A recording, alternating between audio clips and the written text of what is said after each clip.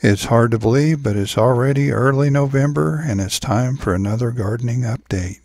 Here's a look at some Swiss chard and some kale that we have in a grow bag. And we also have some Swiss chard in a container. This fall has been unusually warm, so we haven't had a killing frost or a freeze yet, even though we have had a frost. This is the Sugar Rush cream pepper plant that I grafted 7 other peppers onto, and as you can see, it's loaded with peppers, so it's time to harvest some of these. One of the grafts that I did on this plant is the Ahi Rico.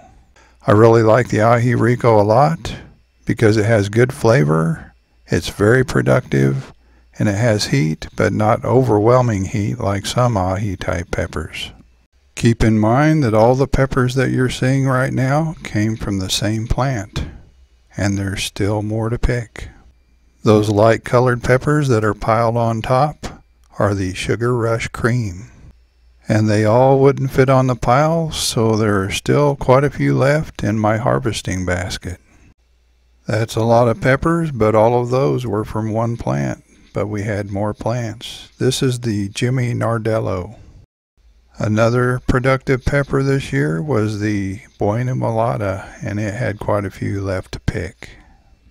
Here's a look at some of the Jimmy Nardello peppers. We always grow more peppers than we need, so we like to share. The shishito peppers were very productive this year. That one we like to just blister in some olive oil and eat them by the plateful. The Buena Mulata pepper produced a lot of peppers for us. I gave one of those plants to my sister, and she said hers produced a lot too. The white peppers you see are albino bullnose peppers, and that's a sweet pepper that, as you can see, is very productive. All of those albino bullnose came from one plant, and we had a couple of other harvests from that plant also. While I was picking, I went ahead and picked a couple of Rowia and Lesia peppers. Both of those types are sweet peppers. We grew 3 different types of banana plants this year: Dwarf Orinoco, Musa velutina, and Musa basjoo. I wanted to cover up the Dwarf Orinoco and the Musa velutina bananas before we had a freeze. My whole goal for the Dwarf Orinoco was to get it to survive the winter this year. It didn't survive last year because of our extremely cold February. We got down to minus 17 degrees Fahrenheit, and we had the coldest February in my lifetime. And I've been around for a long time. As you can see, I'm just cutting down the Musa velutina also to about 1 foot off the ground. Then once I have all of those cut down, I'll cover them with straw. As well as the Musa velutina, I cut the ginger that I left in the ground and the turmeric that I left in the ground. Leaving a little ginger and the turmeric are an experiment. We'll see how that goes next spring. I also planted a yacon over by the bananas, and I'm just cutting the stems off of that too. I've overwintered that in the ground here before, so I'm confident that it will make it. Even though I wasn't going to cover up the Musa basjoo bananas yet, I wanted to go ahead and cut them down anyway while I had the time.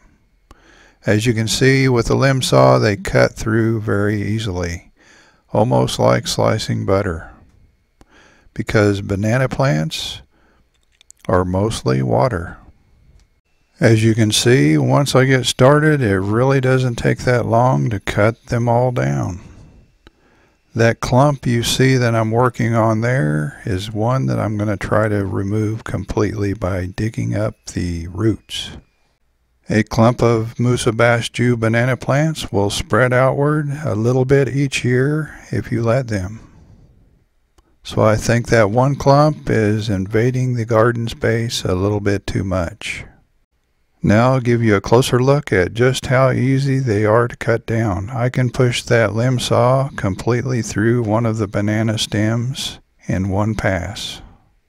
Even though the next one is much larger, I still was able to go through it pretty easily. Once I had all the bananas cut down, it's just a matter of covering them up with straw. I'll cover up the Dwarf Orinoco and the Musa velutina, but I'll let it get a little bit colder before I cover up the Musa basjoo bananas. Keep in mind that anytime you bring in straw, manure, or compost into your garden from outside your garden, you could be bringing in persistent herbicides. I keep adding straw until all of the stems are covered up and have at least about a foot of straw on top of the end of the stem. Then I usually cover it up with banana leaves and then add more straw. We're already a couple of weeks past when we would normally expect to have a freeze here, but when that outside garden does freeze finally, I have some pepper plants growing indoors to keep me entertained. Let us know if you've had your first killing frost or freeze, and if you're just now finding this channel, please subscribe. We'll see you next time.